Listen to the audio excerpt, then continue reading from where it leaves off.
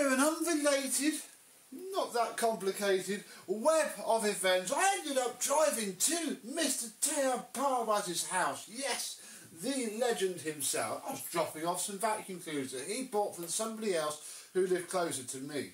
But, as you can see, I didn't leave empty-handed. He asked if I would like to be the next current custodian of this royal device. Yes, it is a Royal 606 of an undetermined age. We all know it works very well. Please watch his videos on it if you would like.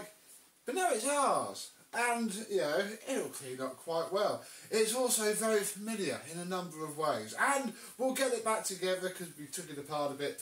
So it will fit in my car for the camping trip that I was going on as I was going past. And we'll check it still works and see if it's as good as I remember it being at his house. Because I saw him not long after he first got it. And it was lovely. Let's have a look.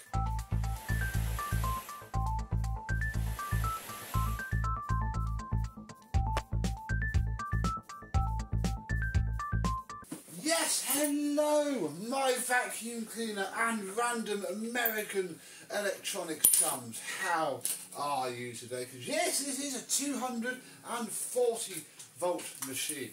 The very nice Volex that is on the end of the very nice ribbed cable will confirm that indeed. Yeah, it's an English model of a commercial vacuum cleaner that was made somewhere from the 60s to the 80s, I'm not sure. I did find a very handy thread on Vacuum Land, as one usually does when one is looking for information on whatever the heck they bought. But it went on about the motor in watts, and this said it's got a 1.2 amp motor in it. So I haven't quite managed to date it yet.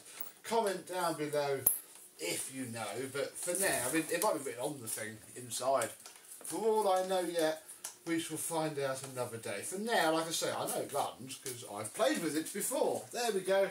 We have assembled the first part of it. Yeah, it's a little mini dirty fan commercial grade vacuum cleaner, and all this back end is incredibly similar to that 1920s PA Gear, the Royal, before they were Royal, with the single handle bail, the twisty knob for the rear wheels, just everything about it, bar the fact that of course the airflow comes out of this side, whereas on the Royal, was pre-order this, it came out of this side, which was very cool indeed. Right, well, yeah, probably not much more we're going to do to this bit here. We're going to move on to the bag.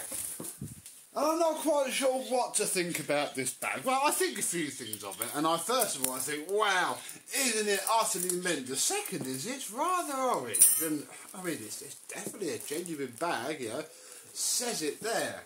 Has anybody worked it out yet? I don't think Mr Parwaz ever really found out. It certainly came with the vacuum. Inside of here are very generously some bags. We have an unused sealed packet of 3 and 2 here because bless him, he took the third mildly used bag out when he gave it to me. You may as well have kept it in there, mate. I'm not going to put too much more dirt in it either. But never mind, we shall do the thing. Now, keen-eyed and Mungie may have noticed that there is a hose inlet port. Hose inlet, you know, fill tube inlet port. There we go. Look, Royal Type B bags, de sac, from my American friends. Yeah, look, we've got to look. This is mint. This is why I'm not entirely sure this isn't a later replacement bag. I mean, look at that compared to the rest of the thing. Yeah, I think it's been replaced, but I'm very pleased it has.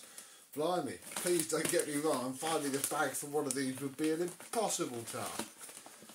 Ah, there we go. So we'll put our bag de sac on there. Oh, push you down, and then in theory it should all sort itself out when we turn the machine on. Or put our de sac down with it. Doesn't really fit. I think we're just going to call that there. And then we can do our...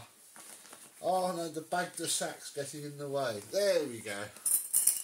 Right, I wonder what heifer thing we could bodge onto this. Let's see if I bother really. Those bags do look quite nice. Right, you go on there. Lovely, yeah. I think they have washed that. I think that's absolutely fine. Look, it's even got that on it, you know. If it was the original bag, if for some bizarre reason this very great clinical machine came with an orange bag, it wouldn't have been this one. But hey, better for us. Right, what we should need to do now is unwind the cable. Oh goodness, of course there's no cord hooks on it. Nice long cable though, in so far excellent physical condition. Oh, what fun could we have with this? Oh, does the hand... Ah, no. It does. I wonder if that handle's split in half. I mean, we didn't try it because it's all a bit corroded. But yeah, it does. Excellent. Right, I mean, it's a very basic little thing, which is fine. Oh, one thing I do want to do, which I've wanted to do forever. Sorry, rubbish equipment sticker thing. Energy equipment. Telephone Nottingham something. I don't care about that. It is going off. That is an original sticker. And we have the ratings plate underneath. Right, that can go on there. This just clips with a little clip like I hang Felix's toys up with onto there. And crikey, I think this is it. We are ready to go. Let's just assume the position in case it turns itself on, because I have no idea. Ah, nice.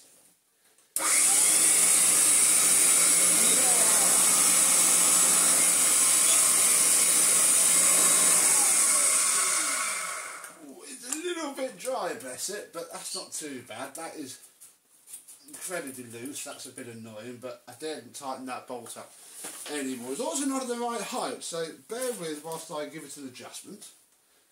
I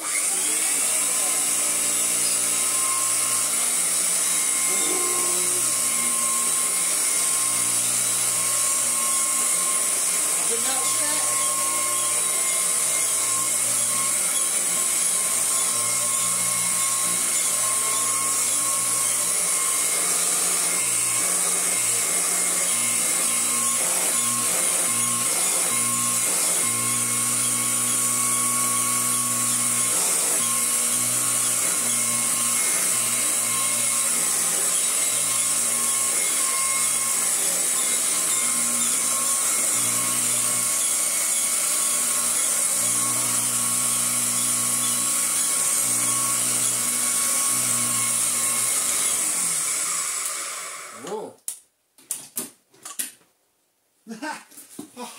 Oh, blimey, I thought it just cut out on me, folks. I just stood on the cable and pulled it out the wall. Wow, that was looking... Hey, it's working well there. It's, again, one of those machines where you have to find the right bit of the nozzle, but I think that's it.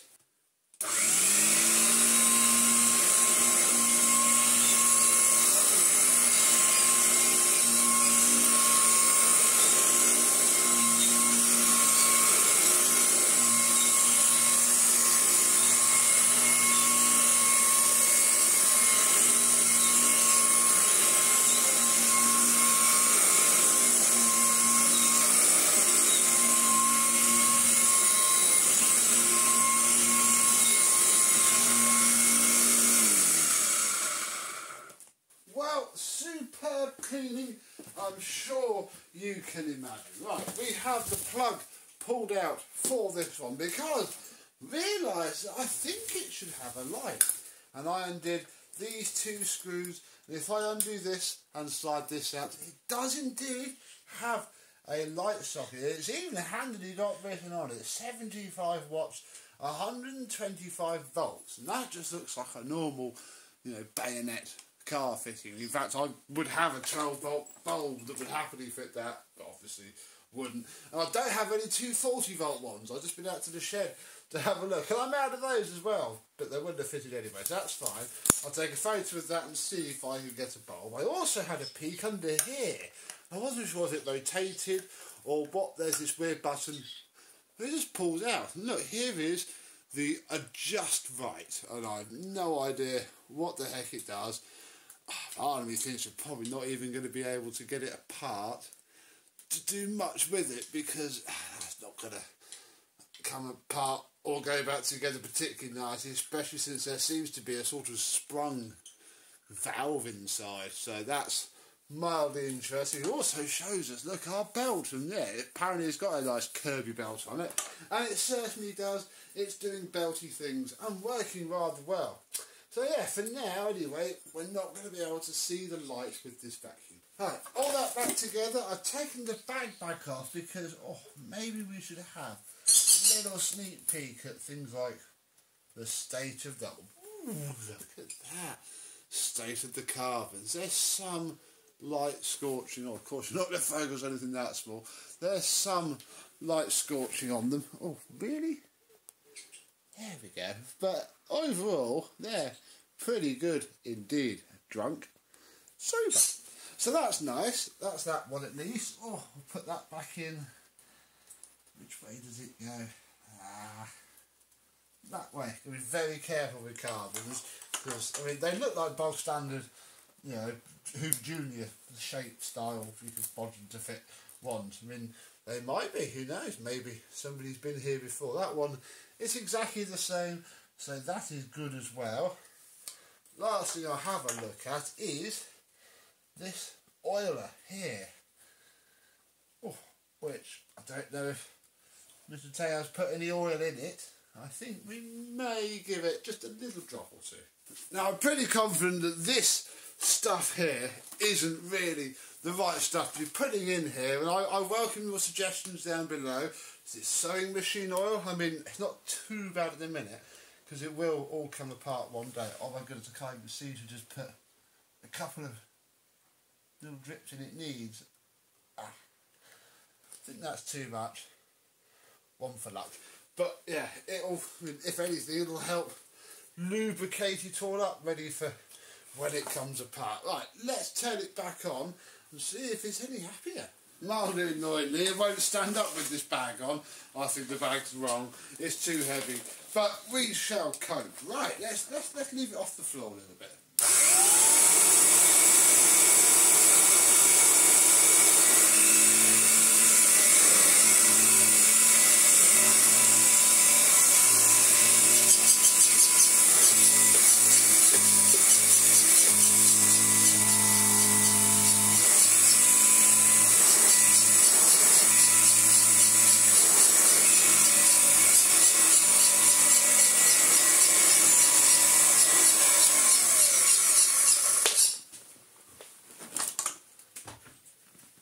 Very nice indeed. I think Mr Teo did oil it when he first got it. That wasn't much difference at all. The next bit of difference will be after it's all taken apart and refurbished. But, I mean, it doesn't need it. It'd be nice to do.